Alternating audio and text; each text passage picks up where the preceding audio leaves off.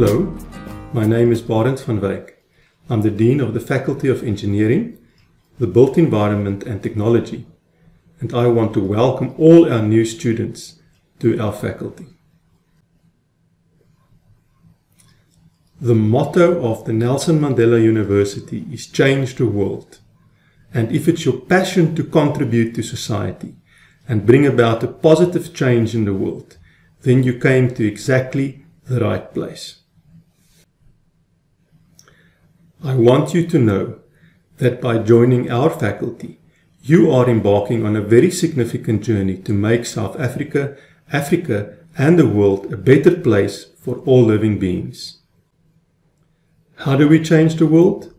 By designing better and more sustainable buildings, circuit boards, bridges, computer networks, computer applications, ocean gliders, autonomous vehicles, roads, architectural wonders, and mechanical devices. Engineers, technologists, IT and built environment specialists play a crucial role in the functioning of society and in building a more sustainable future. If you are interested in reading more about the world-changing activities and achievements of your faculty, I want to invite you to download our annual Ideate publication from our faculty website. The latest edition focuses on entities in our faculty and their contributions to society. During the 2019-2020 academic year, our faculty through our entities have assisted more than 500 companies, organizations and individuals to improve the lives of the citizens in our region and country. Our Center for Community Technologies, for example, pioneered ICT and mobile application innovations, including rolling out a COVID-19 screening tool to 5,100 schools in the Eastern Cape, and providing the ICT support for the Nelson Mandela Bay 3,500-bed field hospital, which is the only paperless public sector hospital in Nelson Mandela Bay. The Advanced Engineering Design Group during the pandemic worked with local specialists to develop an intubation unit and hospital theatre accessories to prevent contagion in operating theatres, and ENSA 3D printed 14,000 medical face shields primarily for frontline medical workers in the Eastern Cape. While studying, you are part of a new family called the Faculty of Engineering, the Built Environment and Technology, or EBET for short. Let us see how our EBET family fits together. Our faculty is divided into 4 schools, namely Engineering, the Built Environment, Architecture and Information Technology. I want you now to take a few moments and find the name of your school. Each school has a director. Your first task is to get to know the name of your director. Each school in turn is subdivided into departments. For example, the School of Engineering has 5 departments: Electrical, Mechanical, Mechatronics, Marine and Industrial. Each department has a head called the Head of Department, or the HOD, which you will meet during the next session. Your second task is to know the name of your HOD. If you have serious administrative or other challenges, this is the person you should contact. The contact details of your department can be found on the faculty website. Like any family, we have some family values, some principles that guide and govern what we do, and I would like to share these with you. First of all, we are not spectators. We participate and we go for gold. Can you recognize this famous soccer player? Yes, I'm sure all of you can. It's Lionel Messi. Have you ever wondered how he became a soccer superstar? Certainly not by sitting in the benches and being a spectator. He participated, he practiced, he put in the sweat, the effort and the time. I'm sure you are also ready to do the same. The course you are enrolled for is described in a document called the Faculty Prospectus and is available on our faculty website.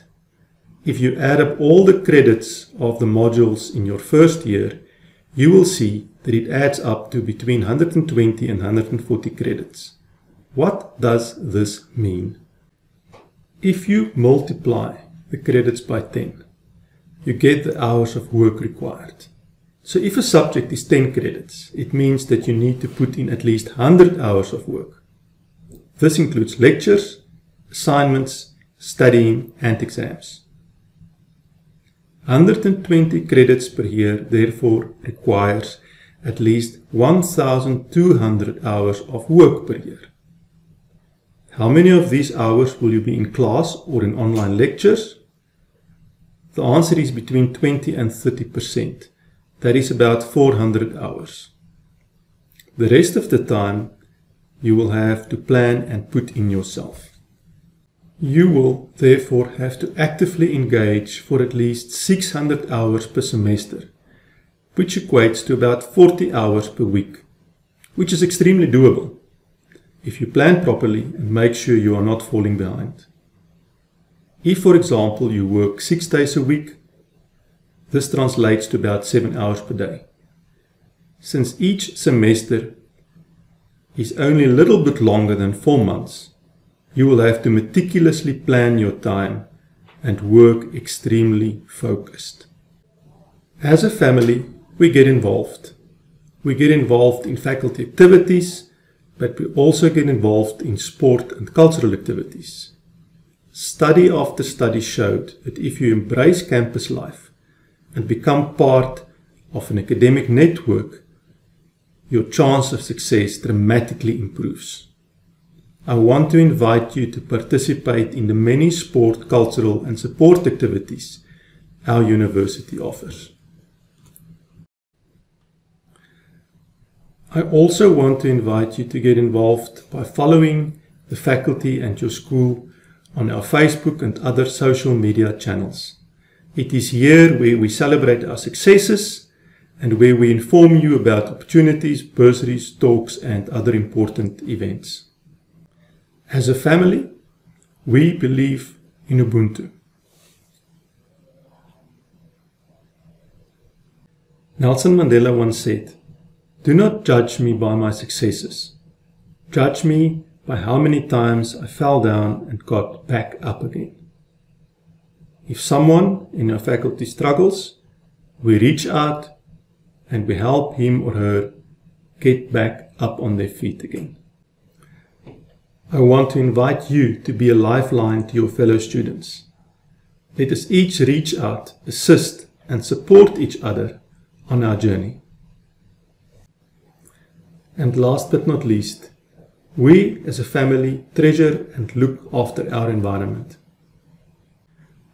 Our faculty is mainly located on the North Campus in Summerstrand, but also has one department on the South Campus and one department at the George Campus. Let us therefore appreciate that we have the privilege to work and play on one of the most beautiful university campuses in the world, surrounded by nature and the ocean. Let us enjoy our environment and treasure it as a precious gift. We keep it clean, we leave a human footprint that is litter-free, we preserve our grounds and our buildings for future generations. This brings me to the end of my welcoming address. I want to wish you well with your studies and trust that your time at the Nelson Mandela University will be the best years of your life. Let us change the world.